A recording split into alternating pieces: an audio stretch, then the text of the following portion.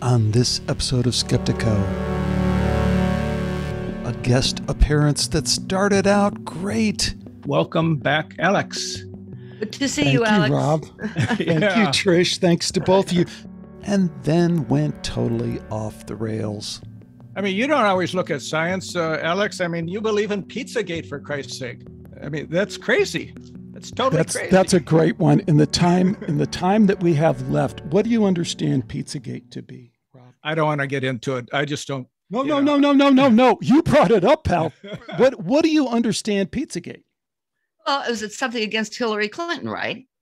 Right. And that very much. Okay. Hillary Clinton had this basement under a pizza shop, and she was screwing boys or something, pedophiles.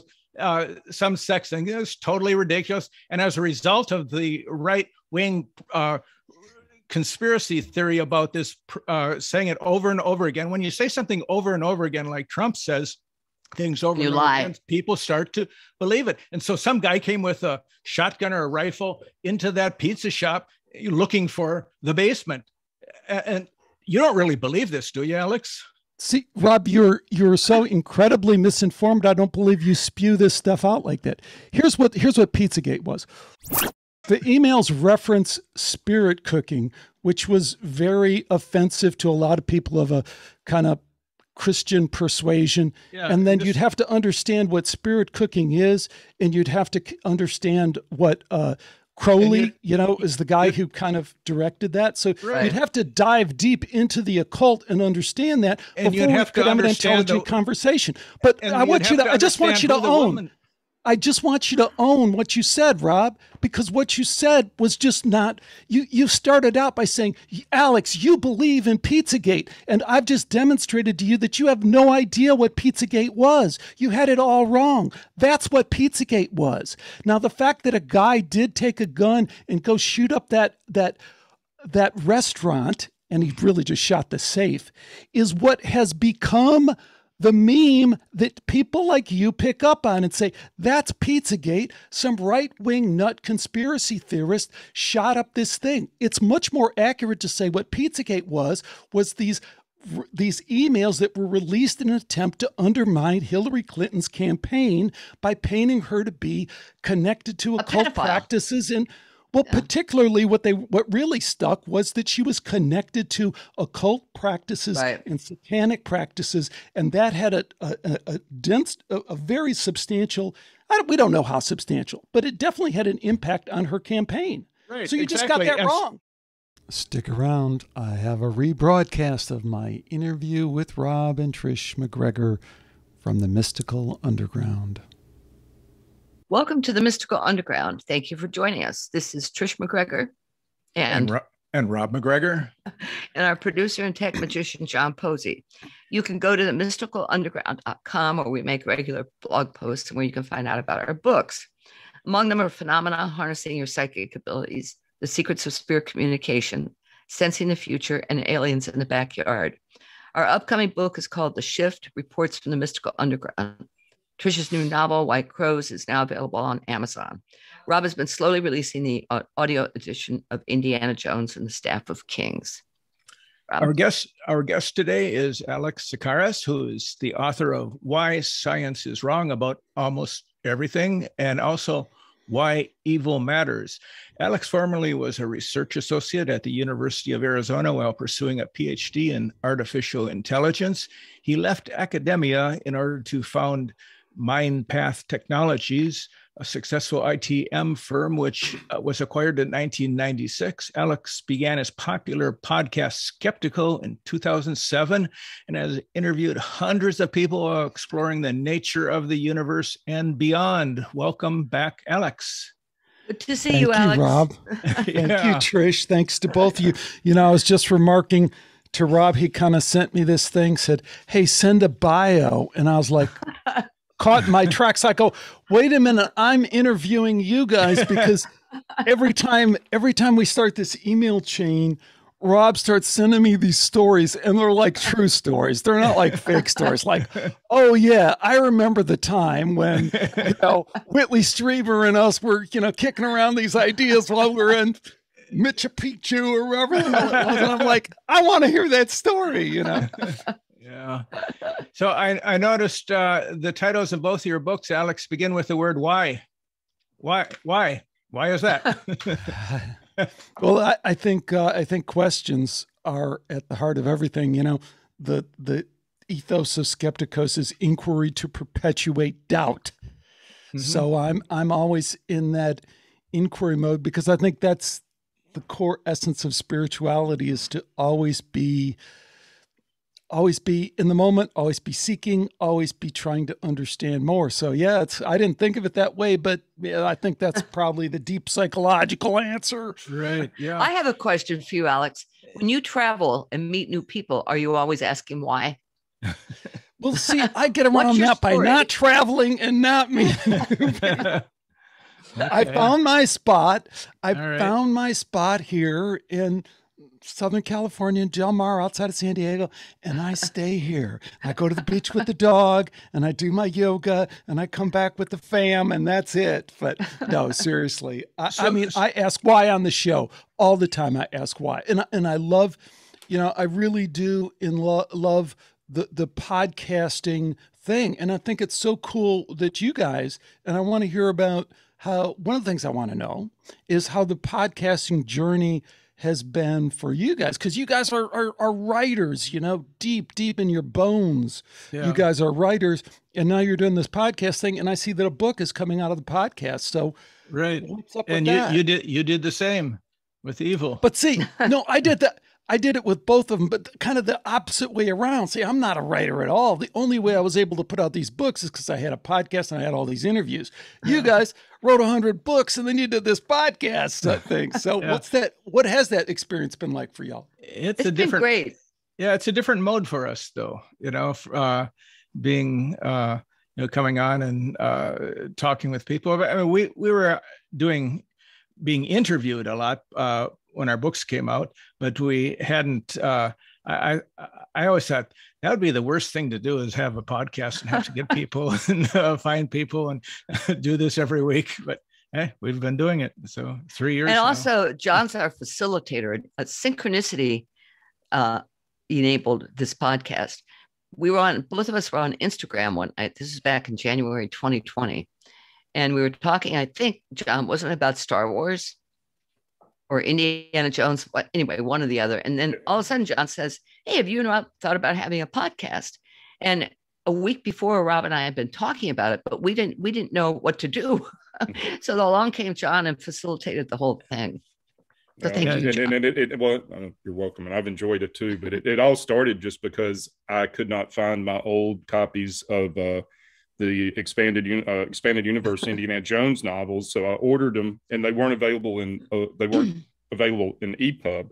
So I ordered another set off Amazon and posted a picture of them on because I wanted to reread them, and posted a picture on Instagram and tagged Rob Macgregor, and Trish showed up on their account on that post, and then it all kind of went from there.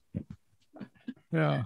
Well, that's really cool, you know, and I would like, and we'll see how this flows today, but now whenever anyone says something like this, it makes it sound like you guys are old. But what I really want to say is you guys are a treasure trove of kind of this lived history with some really important people that I almost feel like we need to do a couple of shows on Skeptiko where you guys just kind of do tell these stories, because they're amazing, you know, like the Joe McMonagle story. I mean, want me to tell that one now?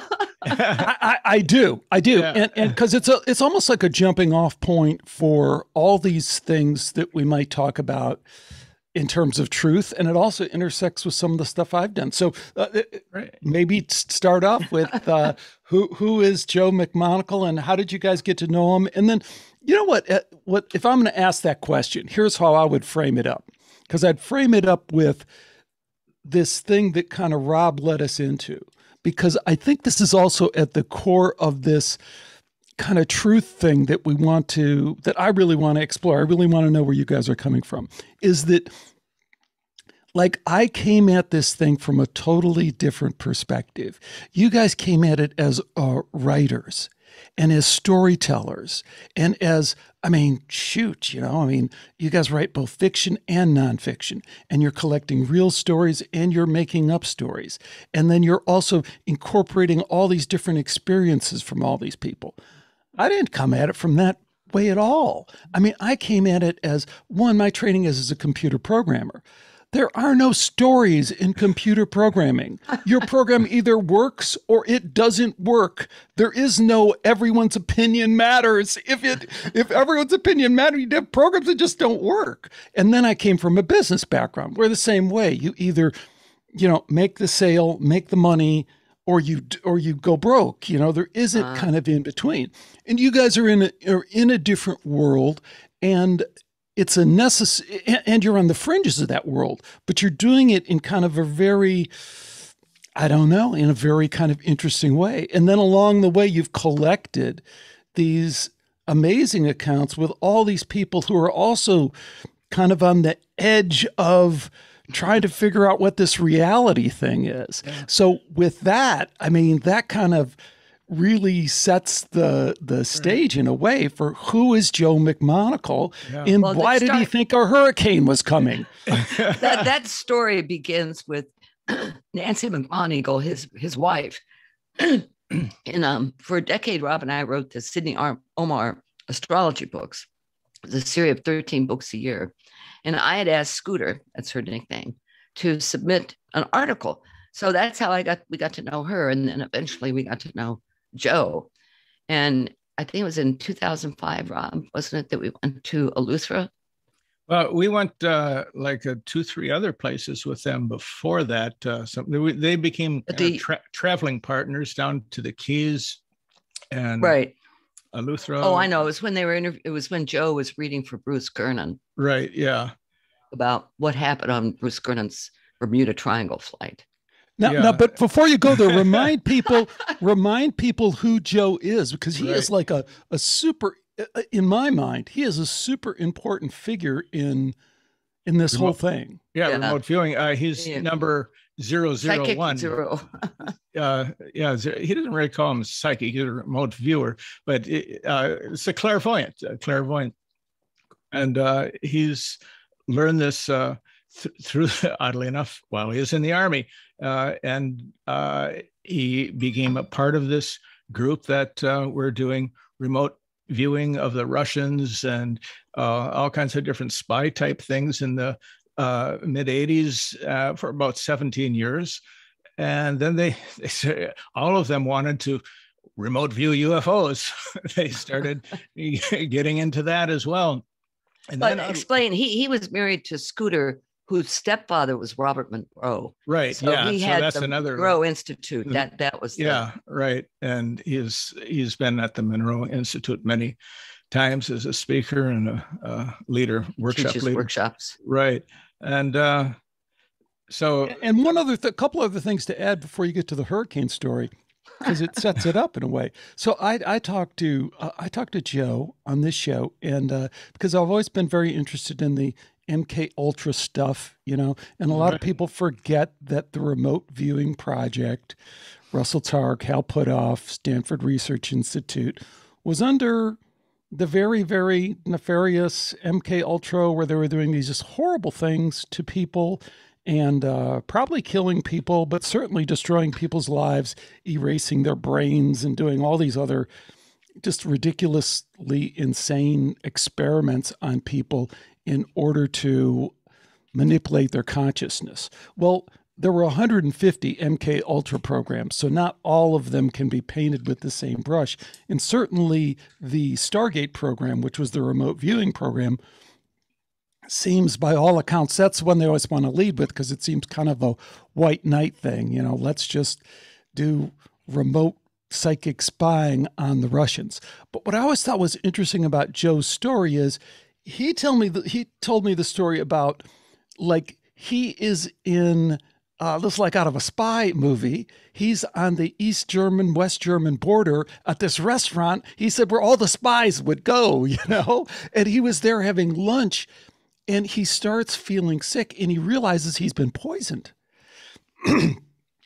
And he starts staggering to the door thinking he's going to die. And he does die. He dies right there as he's exiting the restaurant. A couple of his buddies grab him, throw him in a Jeep. All of a sudden, he's outside of his body looking down.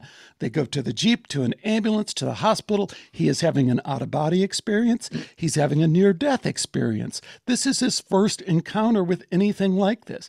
He awakes from his near-death experience. He awakes from being dead. Clearly, he is clinically dead during this time. And in his face are two of his associates, right? His boss, two of his superiors, who are like, okay, what's going on? And he doesn't know whether to tell them that he's just been to the other side, and he doesn't know how that's going to sit with these intelligence guys or what he should do. But the part of that story that I thought has a couple of links to it, that I think are interesting. He says, when he went to Stanford Research Institute to interview as part of joining the remote viewing club. Stargate. Stargate. It was either Russell Targ or Hal Puthoff is interviewing him. They open up his secret file, employee file, and they pull out Raymond Moody's book, the near-death experience book. And he said at that point, he realized that they understood the connection. Mm-hmm. They not only understood what happened to him, but they understood the connection. They understood that this was somehow, in some way, they weren't able to fully understand at that point. There was some connection in this extended consciousness realm between the near-death experiences and between what they were doing. Then one other postscript I'd add to that is I interviewed Ed May, who was really pretty obnoxious person. He ran but a good friend of Joe's too. Great, because like when Ed May ran the Stargate program for 10 years, Ed May, when I asked him about this, he said, no, that didn't happen. Really? Said, well, what do you mean that didn't happen? I interviewed Joe. It's in his book. He said it on air. He said, no, there's absolutely no connection at all between near-death experience or between his experience and remote viewing. And then I also asked him about Dean Radin. And he said these, Dean Radin, he said, basically, he's a nice guy, but he doesn't know what he's doing. And then later, he said, after the interview, he immediately said, hey, don't publish that interview. And I know people, and you better not publish that interview. Wow. And of course, I published the interview. Yeah, I mean, of course, I published the interview anyway. I mean, he's just Ed May. But I think it's interesting. I mean, in terms of fitting in my larger project, in terms of how there is this definite goal to make you think you are not in a mystical world, that you are that's called biological. Well, it's also called you're a biological robot in a meaningless universe. So just do what we say. You don't have there's nothing more to you. So why are you even worried about all this stuff? You are just there. Get the jab, shut up, do what we say, put the mask on, do all the rest of this stuff. But the truth of the matter is that Joe's out-of-body experience, near-death experience, is probably what triggered some of his abilities. Oh, absolutely. And he also fell out of a helicopter in Vietnam too and survived that. I didn't know. That may have had something to do with it also. It was in that movie, The Goats. What is it? The goat. Men Who Stare at Goats? Yeah, Men Who Stare at Goats. He hated that movie. He never watched it. I remember him, Scooter, saying, don't mention that movie to him. He does not want to watch it. So that's that to me, that's who Joe McMonagle is. Yeah. And now you guys are on vacation with him because you guys like hanging out as two couples and you're down in the Keys. No, right? We were in the Bahamas. Oh no, the first time was the Keys. Yeah, the first time was the Keys. It was related. I co-authored a book on a couple of books on the Bermuda Triangle with Bruce Gernon. And so I had Joe take a look psychically and remote viewing on some 4 different experiences from the book, and including one involving a UFO experience where, first of all, just briefly explaining who Bruce Kernan is. He explain what happened to him. If you've ever seen any Learning Channel, History Channel, any of those documentaries on the Bermuda Triangle, you'll almost always see Bruce Kernan, usually towards the end, because he's got one of the best stories. And because he survived the Bermuda Triangle, and he had a time travel experience involving it. And so that happened, I think, in December of 1971, and it changed his life. And he thinks about it every day. He still thinks about it every day. It defined his life. Yeah, I mean, I just got an email from him about the Bermuda Triangle today.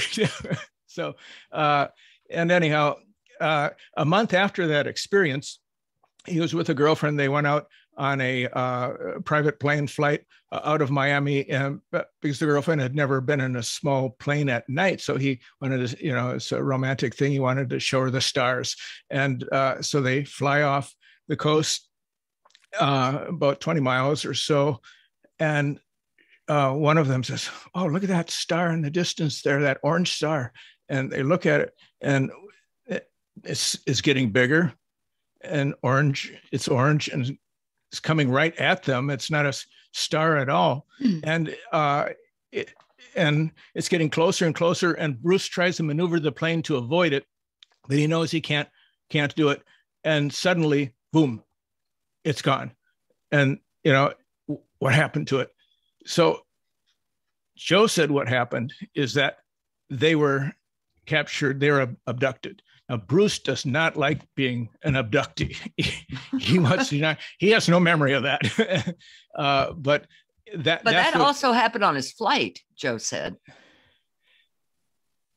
That on the initial flight. Right, on the initial part of the flight where he left. What is the name of the island? Andros Island.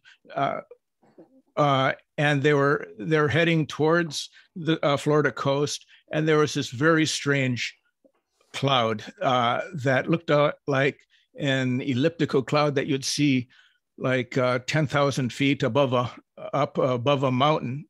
It was just above the ocean, and it's like a huge UFO-looking shape about a mile across. And so he goes around it and continues on, and then he notices that this seemingly very calm cloud starts expanding, and it shoots out arms on either side, and it seems to be following them and growing and growing. And so he goes up and tries to get above this cloud, and he goes down and tries to get below it. He can't do either. And then he sees another one in front of them doing the same thing, spreading out arms. The arms all link, so he's inside a huge donut, like 25-mile diameter donut, and he tries to get above again. It looks like it goes up 40, 50,000 feet. He can't go over it. He goes down. It's coming right out of the ocean. But then he sees this tunnel where the arms are coming together, and he says, "This is our only way out of here." And his father, who is also a pilot, is freaking out. So they head for that tunnel, and as they get to the tunnel, it starts collapsing. The clouds are spinning counterclockwise in the tunnel, and it's shrinking. All the instruments, electronic instruments, go out. There's no radio. And before they entered the cloud, they had contacted the Miami Tower, and the Miami Tower said there's no airplane out there by Bimini, which is where they thought they were. And they go through this tunnel, and because they see blue sky on the other side, they get through it, and there's no more blue sky. It's just kind of a yellow fog, and they're flying. And then the instruments are still working, but the radio comes back on and say, "Oh, we picked you up. We see a plane coming right over Miami Beach." And Bruce says, "No, we're out by Bimini." And he looks down there, all the fog disappears, and there's Miami Beach. So that was the timing on this was experience. Way off. Yeah. Well, so we've all heard kind of those. There's so many interesting parts of that. We jump off in so many ways. I have a friend who I kind of have know through Skeptiko. Fantastic researcher, recently got his PhD, is probably one of the leading authorities on precognitive dreams, and has chronicled all these dreams. So anyways, we've been talking about... Yeah, well, we will. I was going to leave the name out of it because I'm going to tell the story. I love his stories. Trish. I'm sorry. Okay, Andy, you've been totally outed here. Okay. Andy's telling me this. I can edit that out if we want. You guys decide. Okay. So and I'm sorry, real quick, since I jumped in, Rob, I was worried about audio when we started. Can you tilt your desktop camera back just a little bit? So your head's cutting off. Yeah. Oh, okay. Sorry. Better? Yeah. A little bit more. Okay. A little bit more. Just a smidge more. There you go. You're good. Okay. Sorry about that. I was disappearing. Okay. All right. Sorry. I'm muting now. Okay. So this relates to your story because this guy, whose name we won't mention, is driving across the desert with his mom, and I think his sister's in the back seat. They see this strange light. They pull off the side of the road.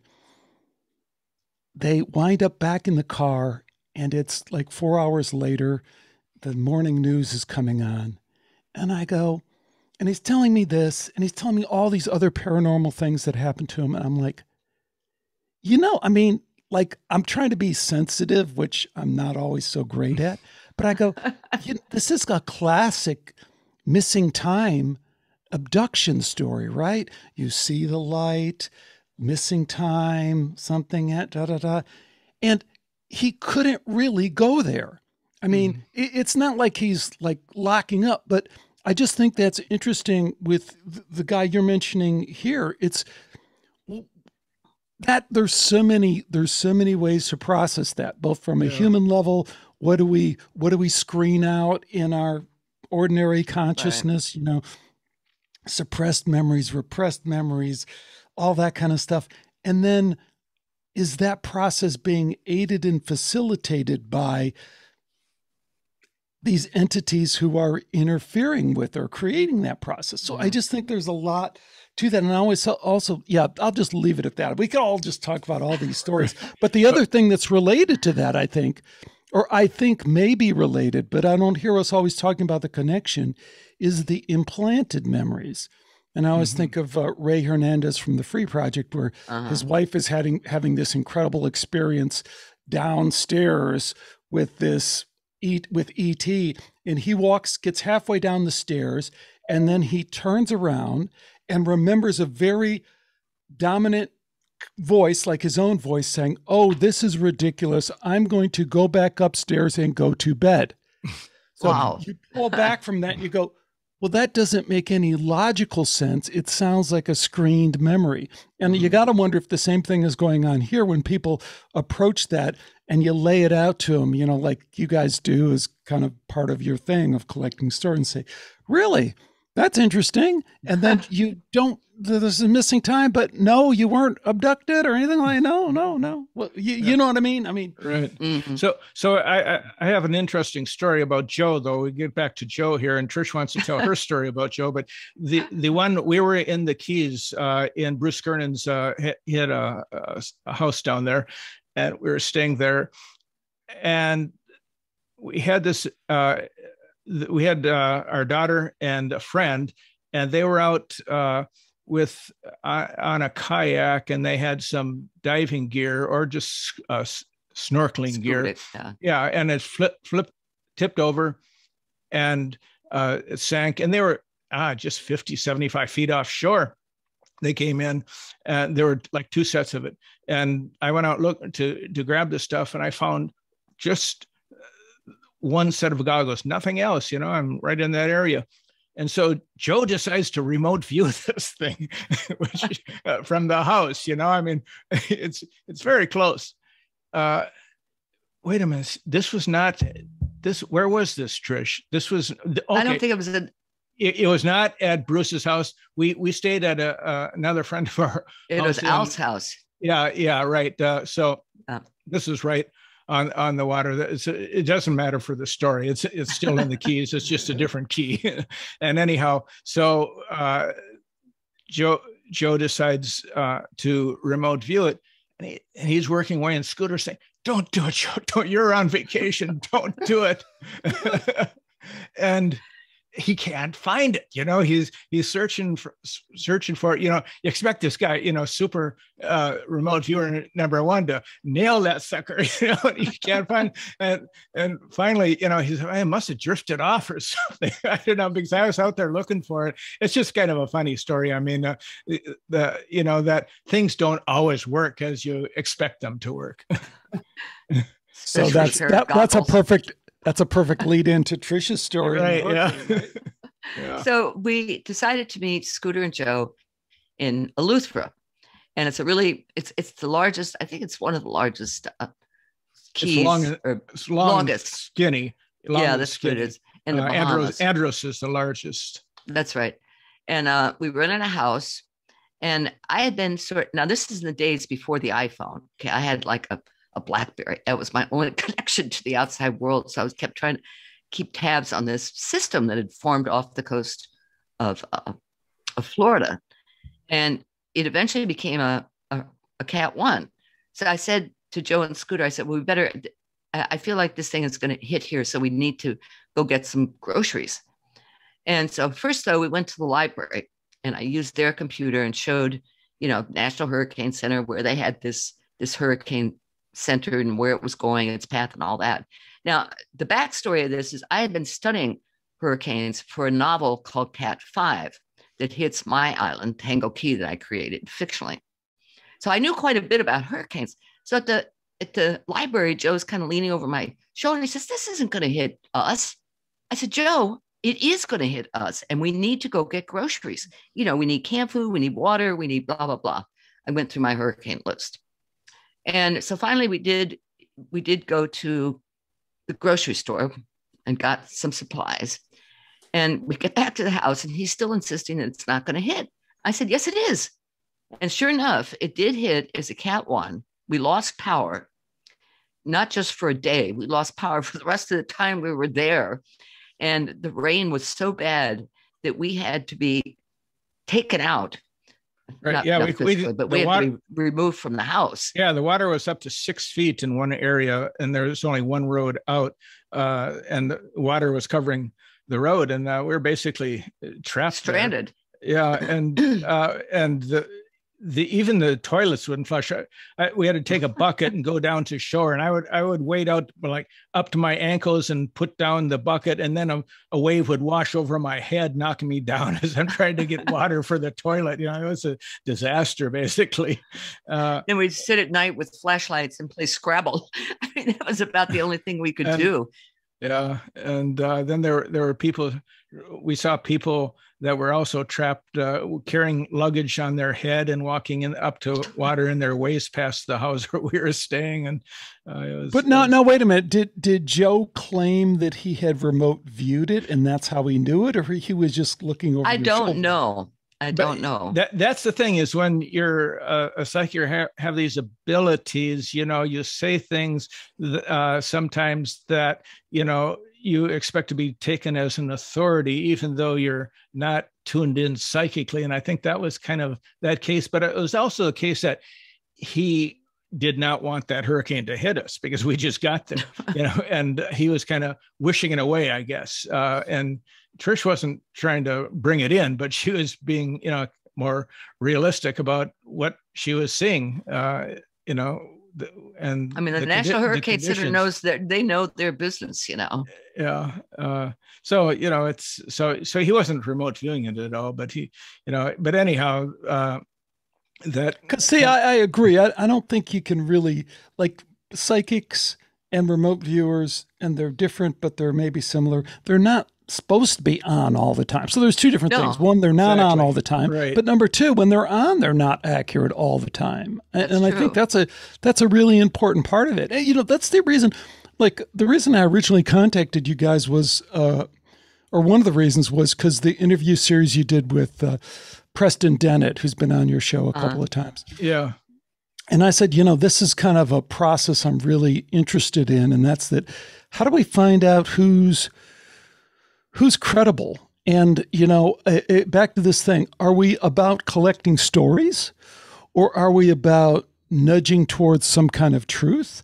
What is our responsibility for making sure that people are being truthful, both intentionally being truthful or intentionally deceiving, or inadvertently being untruthful, inadvertently deceiving, or being delusional kind of thing?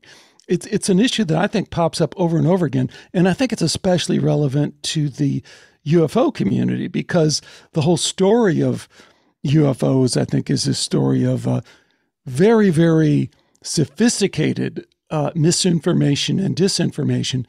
And I think in a lot of ways, they should be studied as revealing the kind of tools and methods for the larger kind of social engineering that seems to be going on all around us, whether it's, whatever the issue is, everything is a psyop now. Everything is controlled information, and we're like used to it now.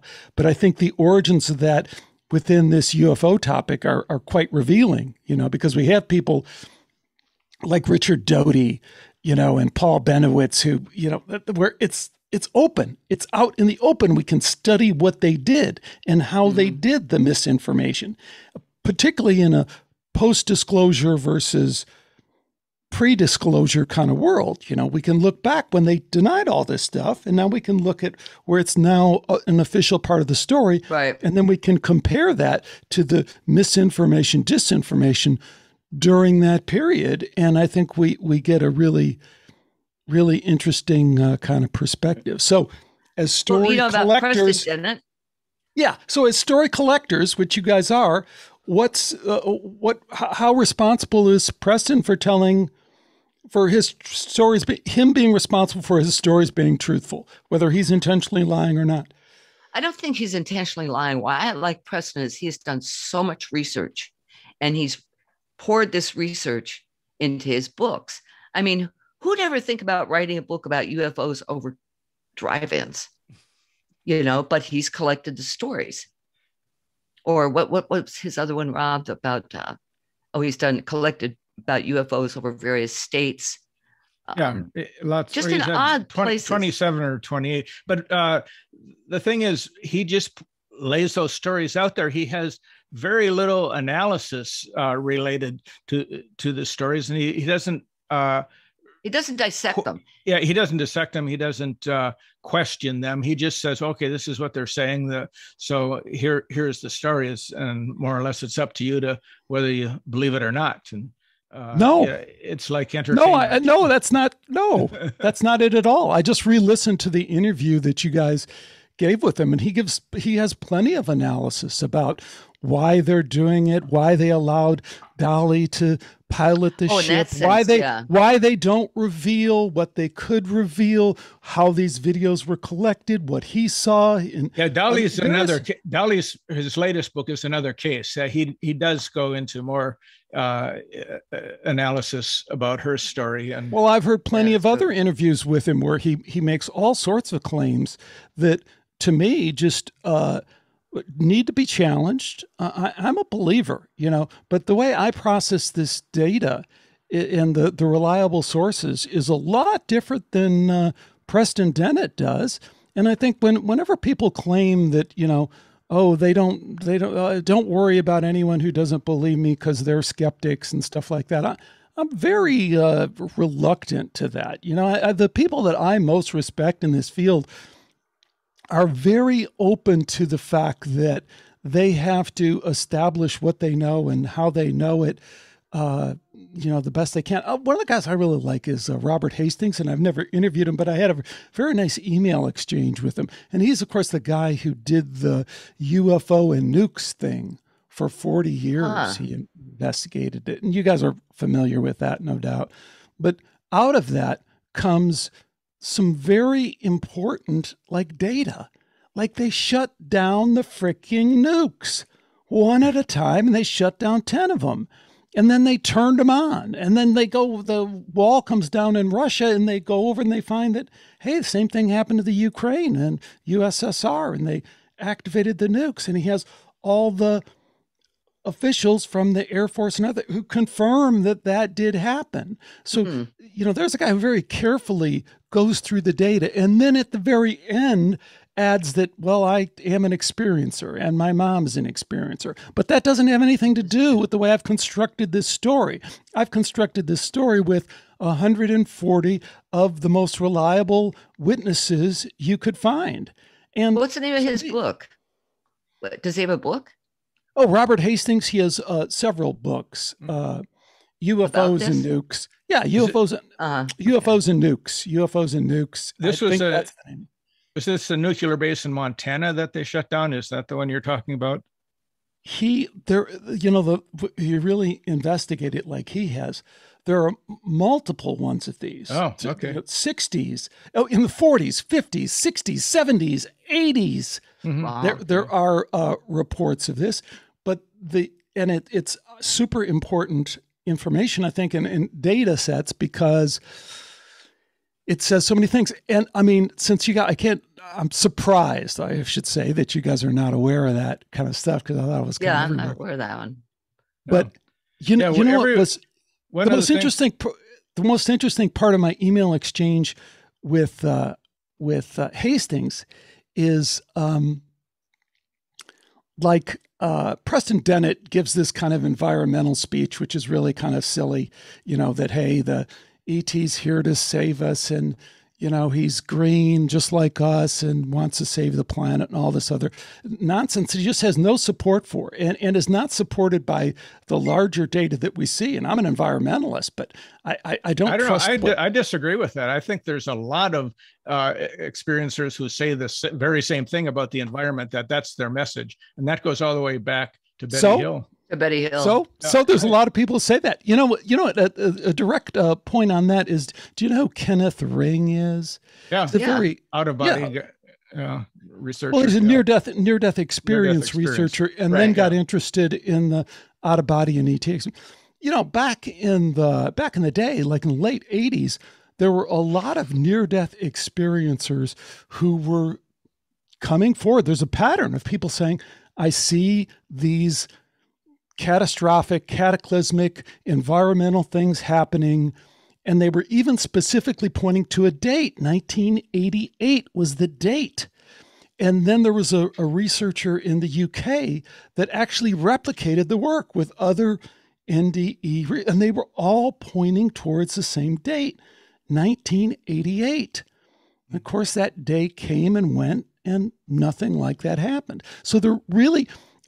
There's a lot of those stories, but when we look to independently verify that, and I'm an environmentalist, I just don't think the data for the cataclysmic global warming science hijack, which has been done, is supported by the scientific evidence. It just clearly isn't. It is clearly a scam. It is clearly an abomination of science. So the truth about the environment is going to have to be found someplace else, because it isn't going to be found in the lies that are being Let me ask you a question.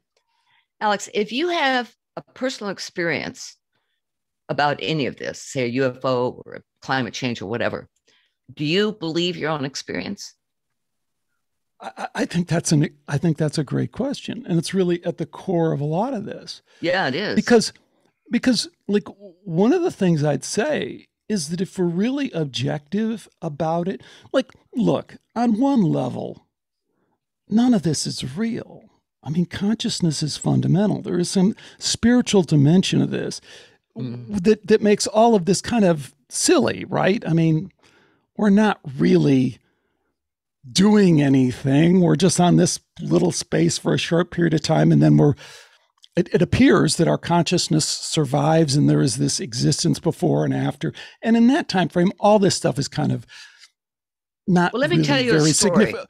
Well, let me just finish and answer your question, because I think it's an important question, and my answer to it is I'm skeptical of my own individual experience, because the evidence suggests that I should be skeptical. In the same way that I said when Ray Hernandez is walking down the stairs and the voice inside his head says, There's nothing going on here. Go back upstairs and go to bed. Well, should he just, he has to question that experience, even though it's his own experience. If you're a near-death experiencer and your experience falls outside of the range, let's say, and I've interviewed a couple of people, Jesus, it's all about Jesus. Anyone who doesn't see Jesus and doesn't have Jesus as the central focus of their near-death experience, it's satanic. Do they need to question their experience? They do. They need to look at the broader data, thousands of cases that have been collected throughout all these different religious traditions, and they need to say, I need to re-examine my experience. I don't need to deny it, but I need to maybe re-examine it because it doesn't seem to fit in this broader experience. That's what I think. Okay, here's something. In 1987, Rob and I were living in Fort Lauderdale, and we knew two psychics, Renee Wiley and Tony Grasso. Both are very good psychics, but Renee had this voice that was hypnotic. And so one night we're sitting there and she goes, hey, let me progress you guys to the future. We'll make it unspecified and tell me what you see. So I said, okay, this sounds good. Rob said, okay. Tony said, fine. And she started talking and I felt myself, going to wherever that place is when you're under hypnosis. And I saw myself as a very tall, bald woman living in a dome because the world outside was so toxic. It was just that image. So 2 years later, I run across a book called Mass Dreams of the Future. It was by Helen Wambaugh, who was a psychologist who was known as a past life regressionist. Well, apparently, at one point, she went to Europe and progressed over 2,000 people to the future. She said 2,100 she would take. And one of the three scenarios that came out of this was people living in a dome, just like what I saw. And she said it was because the outside world was so toxic. Well, for me, that was kind of a confirmation of what I had seen. But she saw like three or four different research, options. Yeah, options of, and that was one of the them. Future. One was more a primitive existence where there was no internet, and right. And another was a space station. Yeah, right. Then there was some other. Yeah, I think there were just three, and then the dome. Yeah. World. Yeah. So anyway, in 1989, my daughter was born.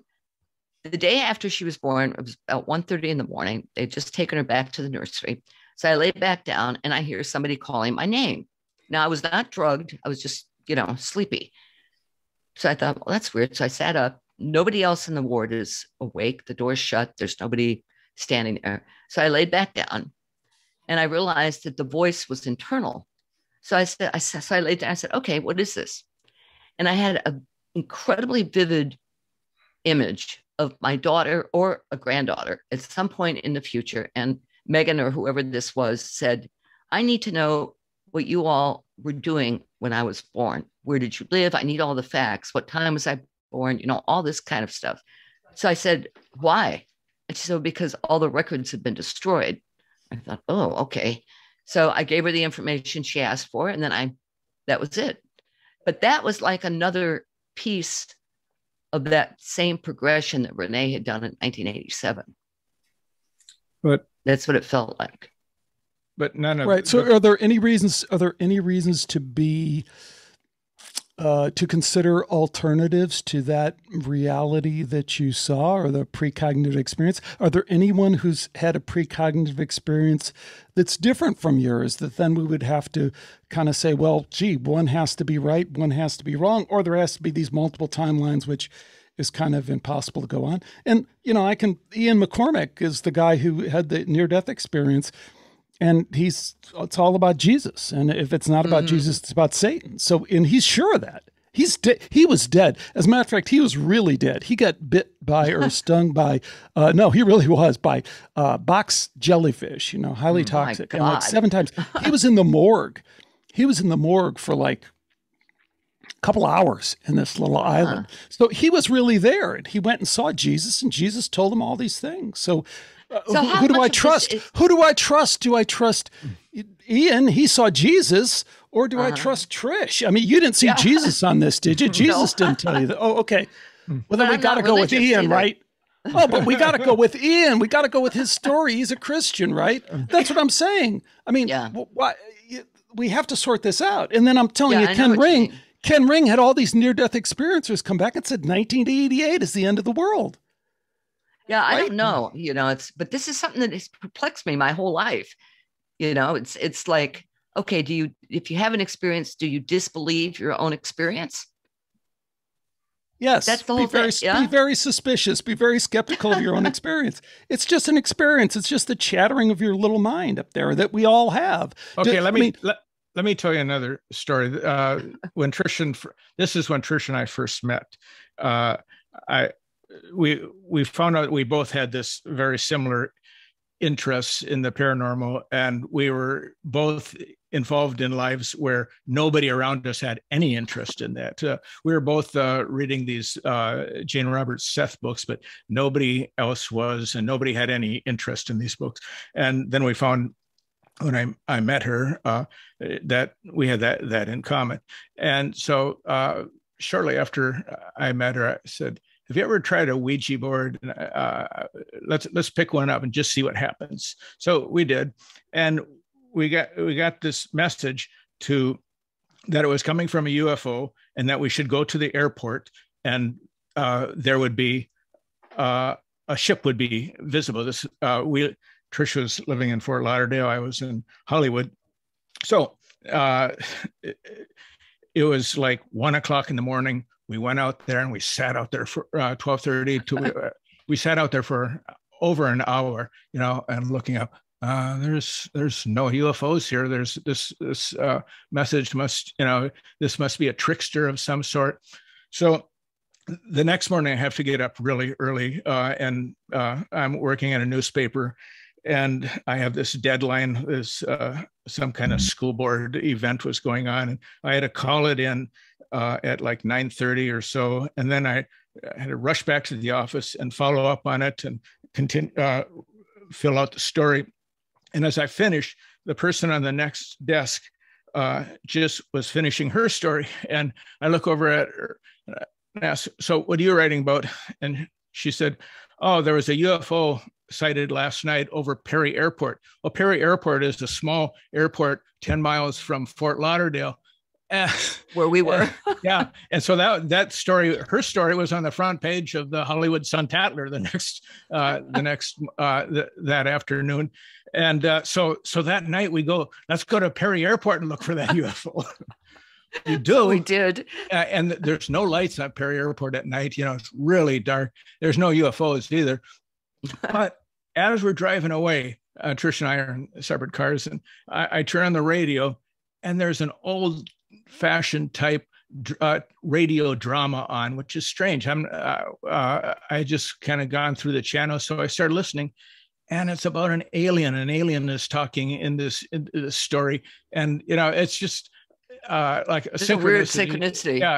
Yeah, we years ago we told this to a ufologist who's very into it, and he said, "Well, you didn't see any UFOs. You didn't meet any aliens, so that's really not a story."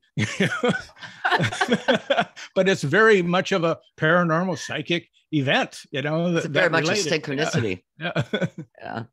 Oh, absolutely. We have no idea. I mean, what the relationship is with synchronicities, with out-of-body experiences, with shamanic experiences, with near-death experiences. We all have this sense that it's connected.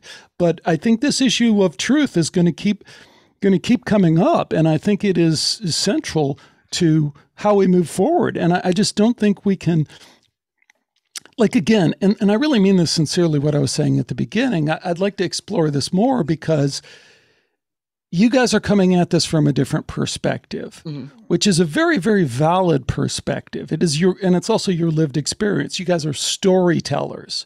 So I can come on pretty strong because I'm trying to jar you out of that mindset, because that is not my mindset. I am not interested in people's stories. I don't give a shit about your story. I'm under this fantasy that I can move towards something closer to what we would call truth. So how do you see that playing out? How do you see that drama playing out? Because you guys are also, news reporters. I mean, do you understand that you have to get the story right? It has to be truthful. Right. What's that dynamic? What's that push and pull? You know, I pushed pretty hard on Preston Dennett trying to get a reaction out of you guys. Well, the thing is, what you're talking about is why the world is so screwed up now, because there's so much disinformation about everything. And so the United States, the people are just totally divided. 'Twas ever thus. Is there a time when it wasn't? Well, now it really really I always is. I always really, you know, I always point out I think so much more. I don't know. You know, 50 years ago, during the time when people were really divided again, this was the same thing. It was kind of the hippie era, and the leftists and the people on the right were at each other's throats, basically. And well, I always like to remind people about Gloria Steinem, right? Mm-hmm. Gloria Steinem, who, like, we needed a woman's movement. Women were in a, you know, I think about, I always reference my mom, you know, my mom didn't have any options. She was very artistic, intelligent, you know, she didn't have any options. She was that she could do. And it led to some really bad things in her life because she couldn't, you know, express herself. I think that's part of the reason why so we needed a women's movement. But we didn't need the frickin' CIA to run the women's movement. Gloria Steinem was CIA. And what a lot of people don't realize, how can you not know that? I don't know that. She wasn't, well, you can go look in her own words. See, so here's the double thing that you'll get. So somebody outs Gloria Steinem. And then Gloria Steinem has to respond. And you can watch the old black and white thing where she responds, she goes, yes, I did cooperate with the CIA, but I had to do it because this was too important of a movement. And I found them to be really not what you think, you know, they're really progressive and all the rest of this. Well, sounds good, but it's bullshit, because the truth is, if you go look at her past, she was CIA before she started the women's movement. She was CIA from the beginning. She was CIA when she was working with the student movement, and then she was interjected into this, just like they co-opted the UFO movement, right? So there's all these people. So hold on, we got to finish the story. We're going to talk about your story with Peter Levenda. But the point, you can't slip off of Gloria Steinem, because Gloria Steinem, if you didn't know that, then you lived through that whole era thinking, wow, aren't things really kind of great? And once you understand that that's to her. But the point's the same. It's like you're saying, wow, the disinformation, misinformation is so bad now. In a lot of ways, I could say it's worse back then because you didn't even know it. But what did she do that affected us in a negative way regarding the CIA? Fucking Rob, that's the wrong fucking question, isn't it? She was run by the fucking CIA. Why would that would be the question? The CIA question is, was interested in the women's movement? What business does the CIA have in socially engineering the women's movement? What business do they have in doing that? What was their purpose? What was their purpose? Yeah, well, let's go find out. Go ask them.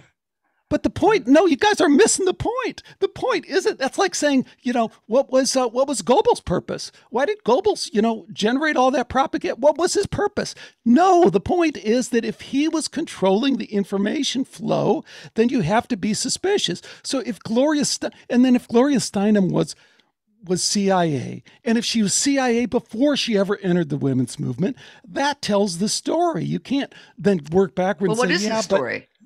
Yeah, what was she? Story? She was CIA. The story is she was CIA. I mean, so is Uri Geller. You know, I mean, Uri Geller worked with a lot of intelligence agencies. He's Mossad. He's Mossad, right? Right. He was doing, you know, his whatever he does. You know, I don't know if it was just bending spoons for the CIA and the Mossad or whatever, but he was working with them, and you know, I mean, that he was hired by them. And that's one of the ways he became, and also a lot of private people as well in business heard him. He became a multimillionaire and lives in a castle.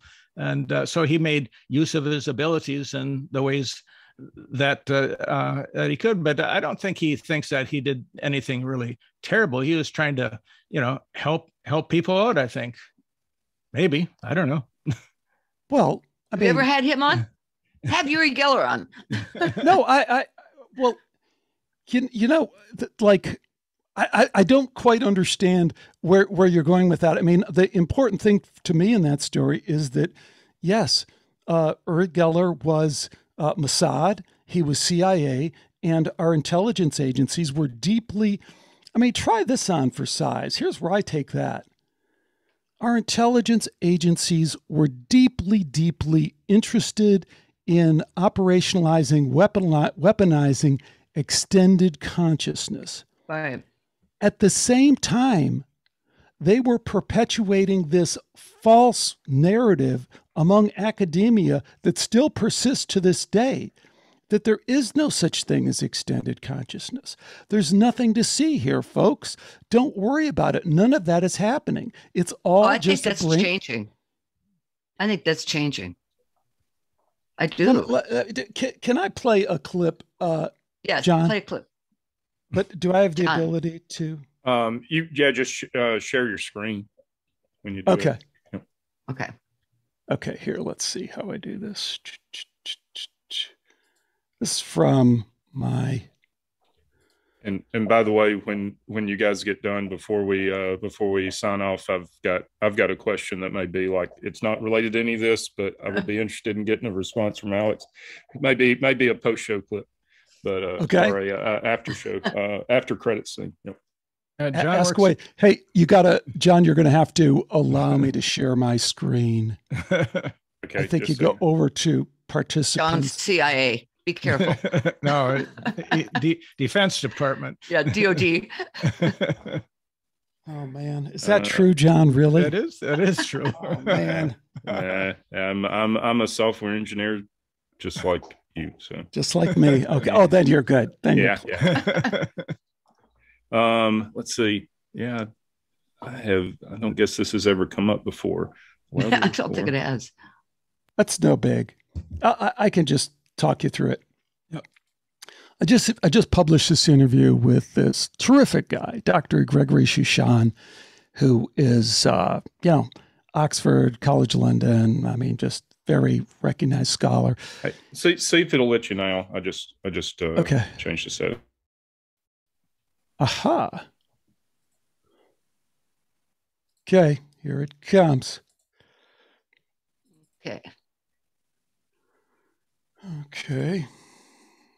Okay, here's Dr. Gregory Shushan. I'll just play this. A show about finding truth in science. There actually were a lot of accounts overtly saying this particular person died, went to the other world, and came back, and that's how we know what the afterlife was like. I found, 40, 50, 60 of them from different parts of the world. So that's not in dispute. The idea that for all these thousands of years in pretty much every cultural region of the planet, people have just been making things up, and let's instead look at the world through our own sort of mechanistic, materialistic, scientific viewpoint and say that, no, it's all culture and it's all in the brain. To me, that's a pretty limited way of looking at the world. And that to me seems completely illogical and unreasonable. And it's faith rather than science. It's people sticking to their predetermined philosophical paradigms rather than looking at the actual evidence and extrapolating from it. And a show about spotting scientists who are full of baloney. We don't have any answer in the Bible what to do when humans are no longer useful to the economy. You need completely new ideologies, completely new religions, and they are likely to emerge from Silicon Valley. Everything that the old religions promised, happiness and justice and even eternal life, but here on earth with the help of technology and not after death with the help of some supernatural being. What are humans for? As far as we know, for nothing. There is no great cosmic drama, some great cosmic plan that we have a role to play in it. This has been the story of all religions and ideologies and so forth, but as a scientist, the best I can say, this is not true. First clip you heard was from today's guest, Dr. Gregory Shushan, who seemed to be a little bit embarrassed when I said he's doing some of the most important work in science, period, full stop. So in this introduction, I had to pair his quote with one from a science darling right now, Dr. Yuval Harari, who is name-dropped by Barack Obama and Bill Gates and Zuckerberg and has sold 30 million books and is on 60 Minutes and is all over the place. And, of course, is one of the key members in the World Economic Forum Great Reset. That's just the way it is. But as that quote reveals, he's really not too well informed on science, is he? At least on the science we've explored here on Skeptiko. He's certainly not up to date on why we're not biological robots in a meaningless universe. But we shall leave all. Okay, so I'll leave that alone, but that directly contradicts what you just said, Trish. No, it's not changing. This guy is the lead guy right now in terms of science, and he's saying exactly the opposite of what you're saying. No, there is no remote viewing. That never really happened. Yuri never bent those spoons. None of that stuff happened. You were a biologist. No, that is mainstream science, is what you're saying, you know? Yeah. And it's not changing. It's not changing. It's not, there isn't this big momentum or any, it's not true. No, I'm not saying that science is changing. I'm saying that people are shifting. No. Everybody Yes, took the are. jab. They took the jab. They took the jab and they believe in global warming. They're not changing. They don't understand science. The problem with global warming isn't that we shouldn't care about the environment. The problem with global warming is that it isn't supported by the science. Sea levels haven't risen in 40 years, in forever, practically. Come to Miami Beach. No, it's just not true. Go look at the data in the Miami Beach. They've been collecting that data forever.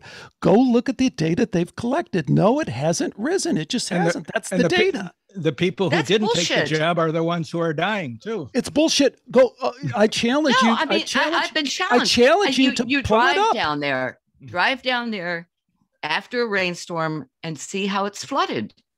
That's not normal. Trish, when you say it's bullshit, what I interpret that to mean, based on what I just said, is there are people, scientists, I should say, who have for the longest time been collecting the sea level, recording the sea level of Miami Beach. They do it in as precise a way as possible.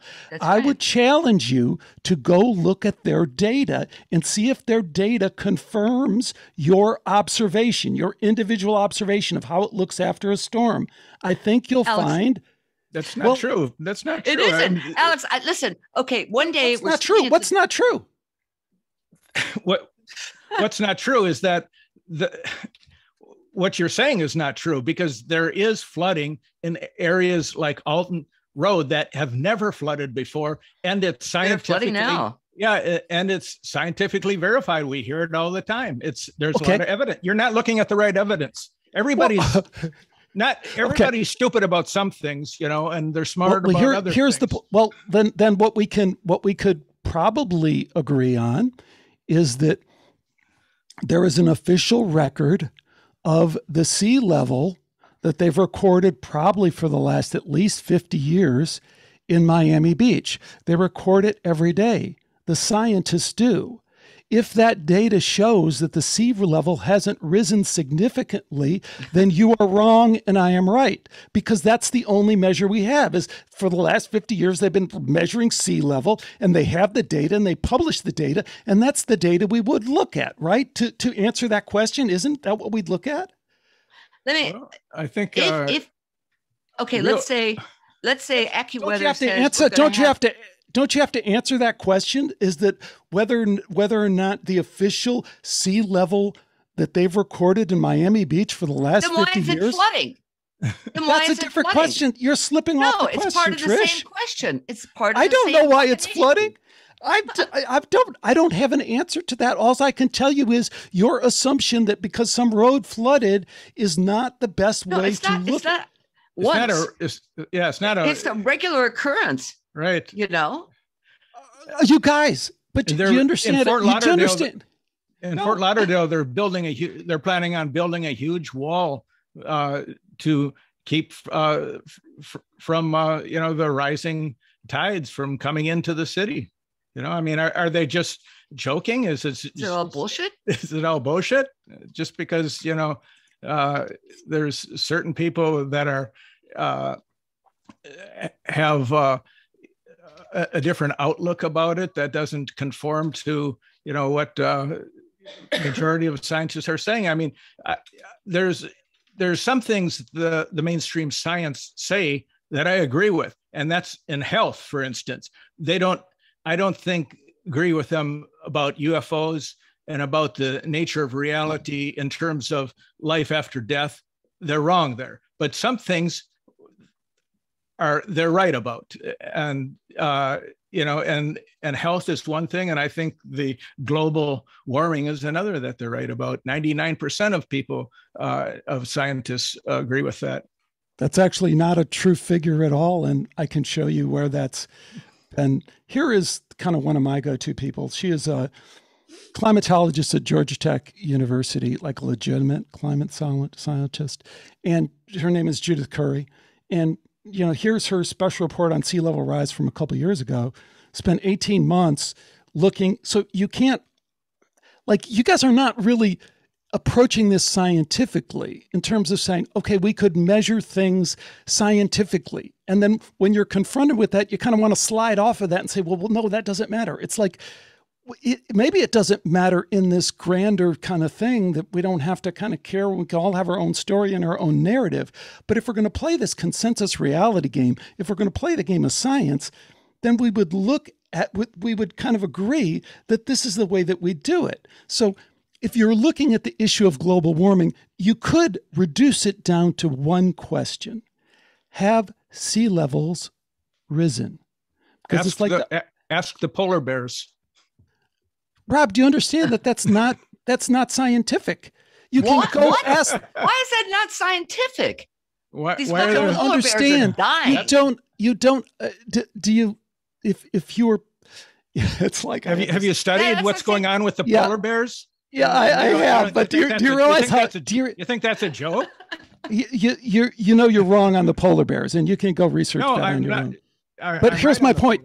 No, you're not. But here's the point: is that you would, if you were going to approach things scientifically, you would kind of agree on certain criteria that you would measure to come up with your scientific hypothesis. That's how science is done. It's a controlled experiment. You don't talk about an experiment and then have somebody lob in from the sideline, well, what about the frickin' polar bears? No, you go on one experiment at a time. So it's like you're making it sound like we're saying is, something on the fringe. You're on the fringe. We're not on the fringe at all about climate change. You are very out on the fringe. You know it too. Well, you would have to back that assertion up by scientifically, right? So, like, one of the things, like you repeated this thing that is completely about journalistically. Well, again, I mean, you don't trust the mainstream media, do you? You think it's all fake news? Am I right? Come on. Why are you lobbing these things at me? Like when you said the 97%. We're outing you, Alex. We want this on Skeptiko. You got it. You'll get it. Good. So, like, if you take Dr. Judith Curry, and she also did a great thing on the manufactured consensus thing, the 97% consensus. That came primarily from a paper published by a guy named Cook. Cook, remember that because he cooked the books. What Cook did to come up with that 97% figure is he hired a bunch of grad students to read the abstracts from all these papers. And he asked them to evaluate, based on the abstract, whether or not that person was for or against the proposition of man-made global warming. That see, like, you're going to throw polar bears in here at some point. But what I'm telling you is the methodology that Cook used in coming up with his conclusions. The reason that's a bad methodology is pretty obvious. One, you can't have grad students that isn't really asking a scientist what he thinks. That's how about all the other? Let me finish. Let me just finish the thought. So what Dr. Judith Curry did, who is a real climatologist, she relied on the survey of climatologists, and she found that the real number is 52%. Agreed with the idea that human factors probably are contributing to global warming. So the question then becomes, why was if anyone can figure it out, and I've had, people like you who are kind of catastrophic global warming people on the show, and when you show them the Cook numbers and you show them the methodology, you go, well, that's clearly a shitty methodology. No one should come to that conclusion based on that methodology. It's just poor. It's not doing what you say you're doing. So then the question is, why is Obama repeating that? Why is Bush repeating that? Why is that on NASA? Are they just like, oh my gosh, they didn't know it, No, they're perpetuating it because that is the goal of what they're trying to manufacture. So we don't have any, Alex. So the bottom line is we don't have anything to worry about, right? There's no global warming. Everything's cool. Right? I didn't say that. I didn't say that. I said, what are you saying then? I think that if you want to understand these questions, you have to go about it in a scientific, methodical way. You can't just let your emotions carry you. You can't just say, oh, I had a dream and I saw the world collapsing, therefore I'm going to live my life as if the world is going to collapse. Maybe the world is going to collapse, but the other data that I pointed out to you is true. Kenneth Ring had near-death experiencers say that the world was going to end in 1988, and it didn't.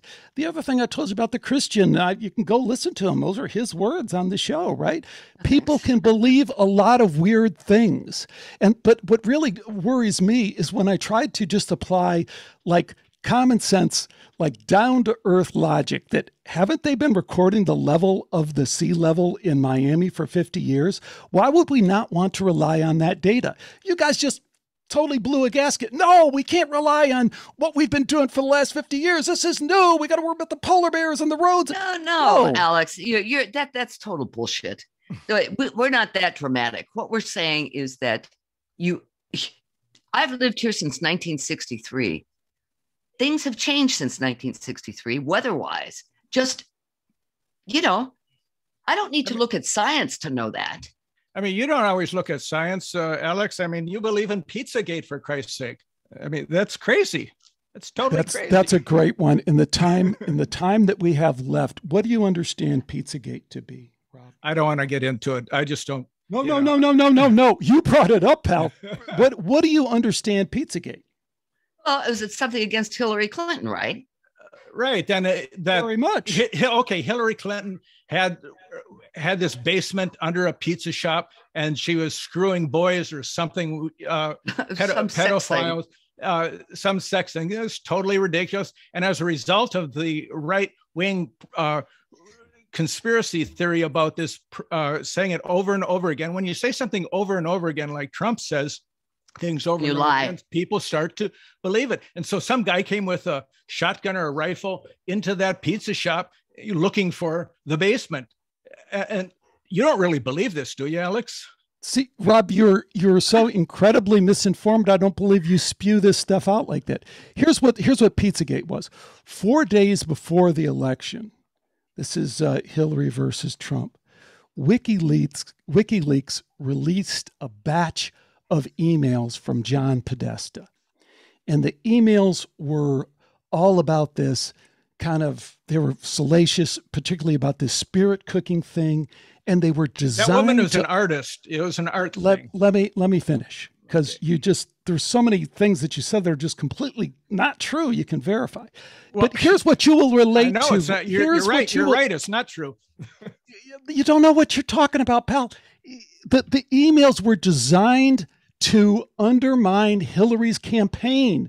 They were an intentional operation in order for Trump to get elected. That's why they released him 4 days before. They were an operation to undermine Hillary, to paint her as a Satanist, to paint her as someone that's friendly.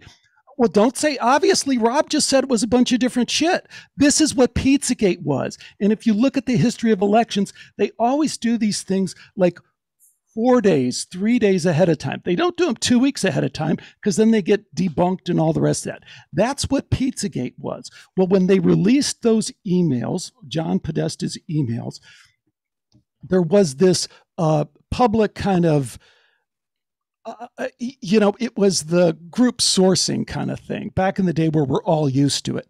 But then everyone on social media, particularly people who were energized in this in a right-wing way, started searching through these emails, started looking for connections. And they found a connection with a guy who was across the street, this guy named James Alefantis, who ran this pizza place. He ran a pizza place.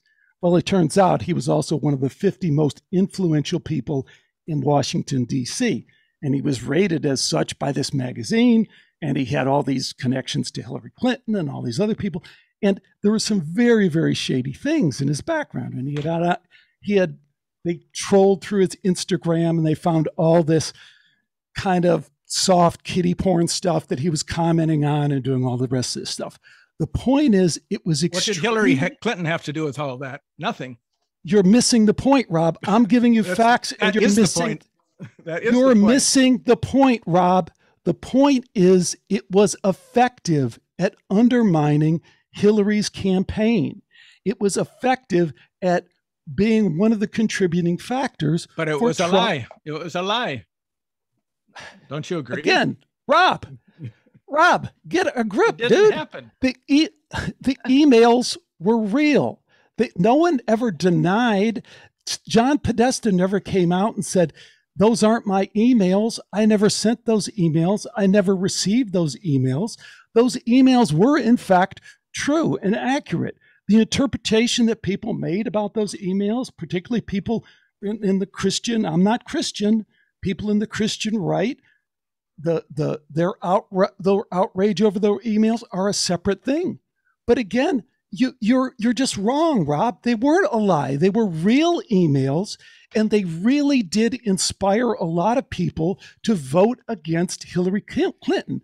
That whole operation was called Pizzagate, Rob. Okay. That's what Pizzagate was. Hang on a second, because we're way off track, and we're not going to resolve any of this. So we can totally resolve it. That's just factual. Anyone can go look that up. Well, no. I'm just saying that between the three of you, we're not going to resolve this. I don't think you can pull the plug that quickly. I think we can both agree, all of us agree, that there was no basement below the pizza shop. So you're wrong on all the other stuff you said, and now you're going to lay something else on because you're so well informed. You're going to tell us this next part. So tell us the next part that you know. That there was no basement, first of all, below the pizza. I think the pizza shop. I think we can agree with that. So there were no pedophiles, and Hillary Clinton had nothing to do with it. I think we can all agree with that. I'm just going off of the facts that we have. Do you disagree with anything? Do you disagree with anything that I've said? Do you disagree with anything that I've said? Do you disagree with any of the... There was Podesta had emails. So what? And there was this art show that related to this thing you're talking about. Yeah, I agree. But people, it's been exploited basically for the election. You're right. I agree. Okay, John. So the emails reference spirit cooking, which was very offensive to a lot of people of a kind of Christian persuasion. Yeah, and then you'd have to understand what spirit cooking is, and you'd have to understand what Crowley, is the guy who kind of directed that. So you'd have to dive deep into the occult and understand that before we could have an intelligent conversation. But I just want you to own. I just want you to own what you said, Rob, because what you said was just not, you started out by saying, Alex, you believe in Pizzagate. And I've just demonstrated to you that you have no idea what Pizzagate was. You had it all wrong. That's what Pizzagate was. Now, the fact that a guy did take a gun and go shoot up that restaurant, and he really just shot the safe, is what has become the meme that people like you pick up on and say, that's Pizzagate. Some right-wing nut conspiracy theorist shot up this thing. It's much more accurate to say what Pizzagate was these emails that were released in an attempt to undermine Hillary Clinton's campaign by painting her to be connected to occult practices and particularly what really stuck was that she was connected to occult practices and satanic practices, and that had a very substantial. We don't know how substantial, but it definitely had an impact on her campaign. Right. So you just got that wrong. And so when you say you believe in Pizzagate, then that would mean that you believe all of this stuff about Hillary Clinton, right? No, Rob, I just told you what Pizzagate is. Go back and look it up. That's what Pizzagate originally was. You had it wrong. So you had it wrong. I had it right. That's okay. We can move on. Okay. No, you're not right about Miami Beach. I'll tell you that. We'll only know if you send me the tide records, which we've had for the 50 years, and then you show me that it's risen, right? That would be the way to see whether you're right or wrong about that. Okay, you go down there, drive through the flood, and we'll watch your car drown. And then you come back from the afterworld and tell me that was wrong. Okay. Right. What if I see Jesus in the afterworld, though? Well, then that's your problem. You get mad at him because he's really screwed things up on this planet. John? I'm here. Save us, okay. John. Oh, Save us, John. I don't. You tried, right? You tried and it didn't work, so you're done. I was hoping that it would tail off, but it just never did. So, Okay. Well, my dog is here. Well, yep. So Nigel's been up here for 10 minutes. Let me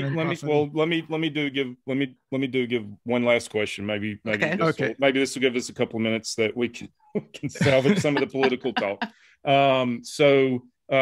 So Alex, in particular with your background in AI, I was curious to see what your take on the Google developer that got released last week for breaking his NDA, claiming that the conversation framework had gone sentient. Is it possible this is just Google has finally passed the Turing test, or does Google have AI? Okay, so John, what is your take on it? I think the guy's probably not. I think the guy's probably stressed, a little too stressed. Probably saw some things that probably it passed the Turing test. Probably it did come across as if it was sentient, but I find it hard to believe that Google is hanging on to sentience. Yeah, programmatic sentience. Yeah. So tell folks what the Turing test is. The Turing test is simply a piece of software that convinces the user that they're speaking with a human, but they're speaking with a piece of software. Yeah. Right. So there's this very famous computer scientist, the guy who kind of made the first computer, the guy who broke the Enigma code, and you can go watch the movie. He was a British computer scientist. His name is Alan Turing. One of the things that's really cool about Alan Turing, I think, is that he basically won World War II for us in a way by cracking the code on Enigma, by inventing a computer. And then later his life was destroyed because he was gay, and it was illegal at that time.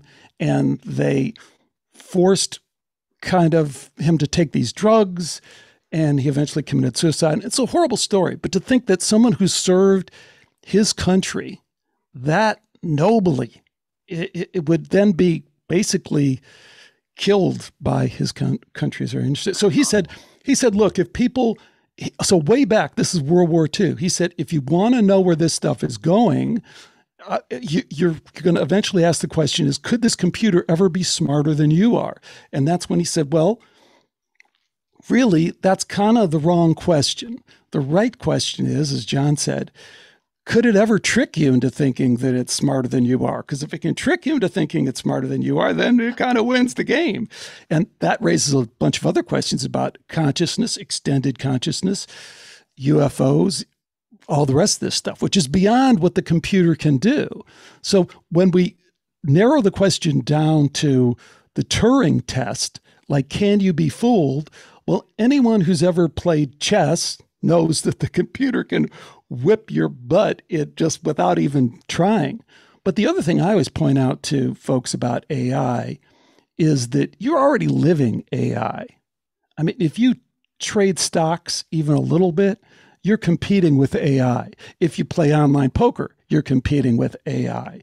If you're those little search engine bots that follow you around are AI. So even the points at which you're already are interfacing with AI are kind of unsettling. So where is it going? It's very hard to imagine that it's not much further along than we think. But I think the question really is a spiritual question of whether or not what sentience means, what being human really means becomes a spiritual question. Because if you're thinking about it from a materialistic science perspective, it's game over. Yes, of course, the computer's going to be smarter than you are.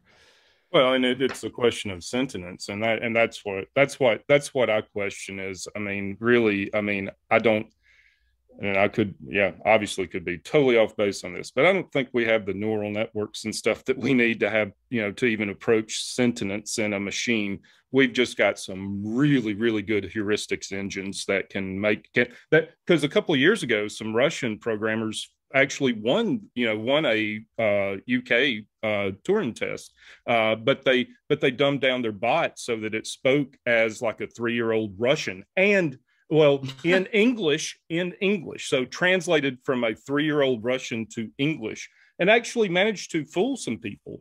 But that's kind of I think Kirk did something like that in Star Trek to the Kobayashi Maru or whatever. But yeah. Well, and I think it changed the rules of the game, basically. Yeah. I mean, I think it gets back to the quote that I played you by Harari, the New World Order guy who is the science darling, right? So he doesn't believe that you are a conscious being, John. He believes that you are a biological robot, that consciousness is emerging, is an epiphenomena of your brain. There is nothing more to you than this biology that's cranking that out. That's how they want to frame things from an AI perspective, because then from an AI perspective, you will lose that battle. But if you are more, and the best science suggests that you are more, that you are a spiritual being, then AI can never really touch that unless we start hypothesizing that at some point the soul enters the silicon and that kind of thing. But that's a kind of different discussion. Sure. It is a different discussion. Yeah. I don't think we need to worry about anything escaping a Google lab and taking over the world. That's, and I could be wrong, but I don't know that we're that advanced. And actually, I think back to the fact that we're just kind of some biological computers. We don't do a very good job. So we're flawed in and of ourselves, and then we're gonna. I mean, so we're really that close to being God that we can create a sentient machine. Again, I think that plays into what the meme that they're trying to, the paradigm that they're trying really, really hard to advance, which is that, that's what Harari says that directly. He says that's going to be God. God is going to come from Silicon Valley. And that's why I jumped on Rob about the Uri Geller thing. That's the important point about Uri Geller is the scientists that were working with Uri Geller, they didn't have any of these transhumanist notions that there's nothing more. They were saying this guy is obviously connecting with something more. There's something more out there. But the message for the climate catastrophists like Rob and Trish is, no, give us control of everything, give us the technical control, and we'll figure everything out. And that's just, the science doesn't support that. Well, and to be clear, that's what bothers me. When it kind of bothers me that this whole story may have been a plant, that totally to terrify people that Google's on the verge of sentient machines. Buckle take up, over the world. Oh, yes. One of the things that you said, Alex, about Uri Geller, about the scientists, actually blends right in with a lot of what parapsychologists believe, that they may believe in telepathy, precognition, but many of them, including Dean Radin, I believe, do not believe in an afterlife, do not believe that we are spirit beings.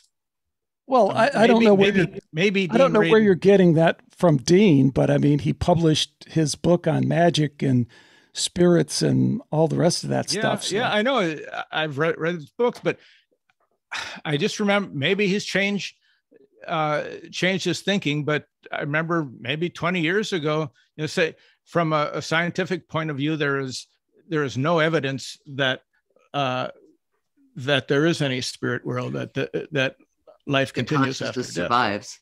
Well, that's no. I mean, Ed is in his book, in the real magic book. He kind of says, "Hey, I didn't know any of this stuff before, and now I understand this." Okay, yeah, thing called spirit. But I still think he's transhumanist. I had him on the show, and I was just stunned that he's kind of fallen into this transhumanist trap. So that's where I thought you were going. He's kind of this, hey, maybe we could all just be a hive mind, and maybe that's better for everybody, and it'll save the planet if you don't have your individual consciousness, if you just merge it all in the one big hive mind. No thanks. The man who fell to earth. Yeah. And maybe this would be a good place to end it. We'll just all pinky swear that in the afterlife we'll find each other and record a follow-up podcast. Yeah, so how about that? Oh, that sounds good. Yeah, right. As above, so below. As below, so above. Right. All right. Thank Great, you, you guys. Thank you, Alex. You're always This fun, is the kind of discussions that need to be had. So this is the discussion I wanted to have. I don't know what's the one you wanted to have. No, this but is it's good. like That's good. it's truth, That's though. good. It's about finding truth. So I'm gonna send you always the about Miami. finding I'm gonna truth. send you the Miami Beach sea levels, and we'll see then how I'm going you to deal send with you a it. ticket to Miami to go drive during a hurricane. Those are not equivalent. Those are not the same. Hey, All right, but don't turn down a All free right. trip to Miami. All right. True. Take care.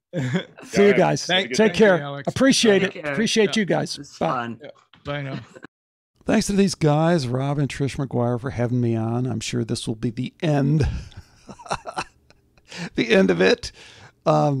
It's too bad. It's unfortunate. It's a topic I'm going to continue to cover. Is like, the truth is too important, and the stakes are raised now. I mean, we have to be able to get through this stuff, and just really poor logic just isn't going to cut it. And I don't think it should be, kind of a suffer fools gladly kind of thing. I don't know. What do you think? Let me know. Till next time, take care. Bye for now.